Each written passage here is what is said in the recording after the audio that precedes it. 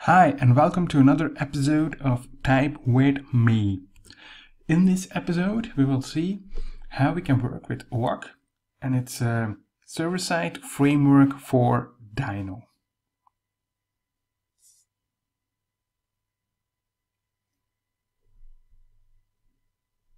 So basically, you have koa, and it's a next-generation web framework for node.js.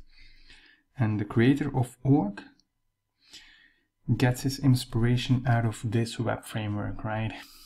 And it's a great web framework. Why? Because it uses async functions, but especially with the yield keyword in it. So he pulls out everything from middleware that you wrote. You will see that, for example, this kind of syntax will be recognized when we are creating an koa application for Deno.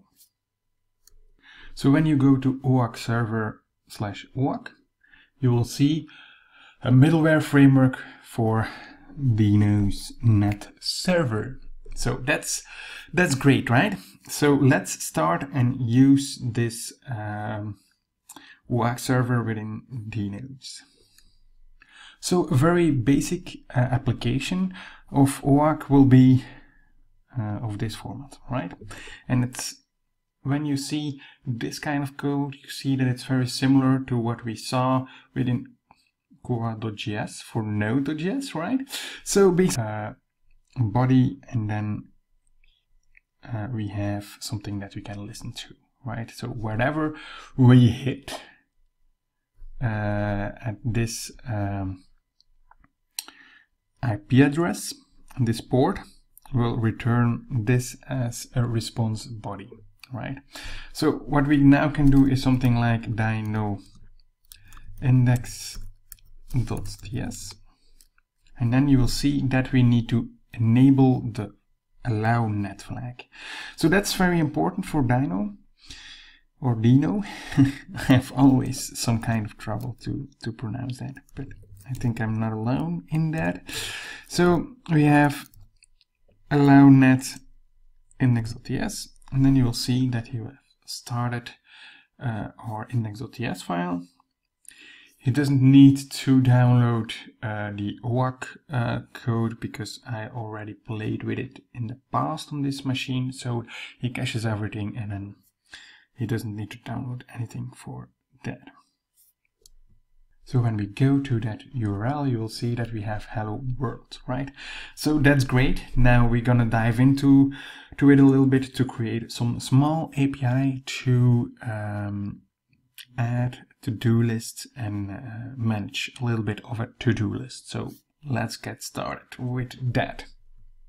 So koa is a middleware framework. So one of the things that we can do is add middleware for logging and add middleware for timing. So whenever you hit the server, you will see that he will get the X response time, and he will do a console.log with the methods, the URL, and the RT, which is the response time, right? So we can do the same for timing. We can write some kind of middleware for that as well. And yeah, we will see right away how this will work out. So you'll see that he compiles our file index.ts and he launches the code. Great. So when we're gonna refresh this, you will see that we just get hello world back, so that's normal.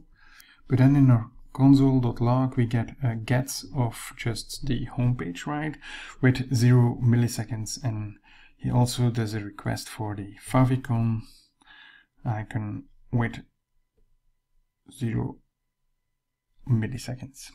So that's great. So you see, it's very easy to create some kind of middleware with it. So now we're going to see how we can put some kind of routing into our application. So here I'm going to add const movie database equals new map of type string, any.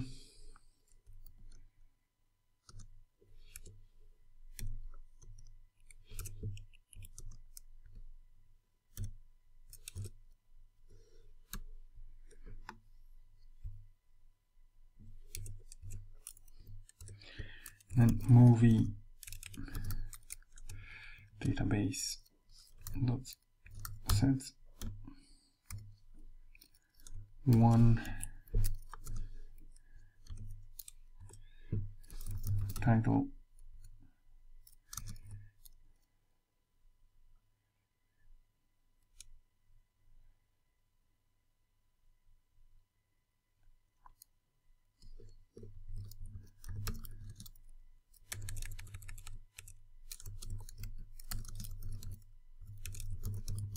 and it's through the looking glass director, of course, Tim Burton, right? So that's already something, right? So if you want to use router, we just need to add here router. And then, of course, we need to go and use router, right? So how are we going to do that? Well, we're going to remove this one. Going to put here router.get. What we then can do here is .get / movies context. And then our lambda. Of course, now what do we want to return, right? Well, we want to use context dot response dot body equals, and then of course from movie database we want to return this, right?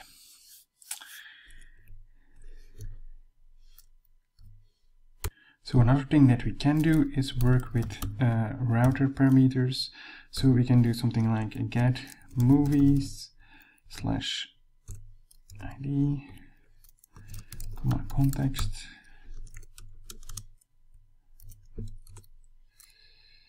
and then of course we can see if we have params, and if movie database has context.params.id, and then we can get the right ID and we put it on the context.response.body, right?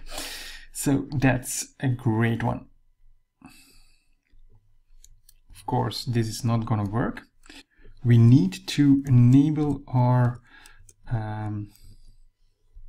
routes to our middleware of application, right? So we're going to do that.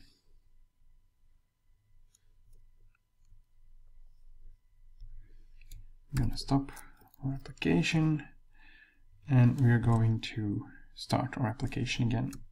When we now refresh our page, you'll see that we get an hello world, which is normal.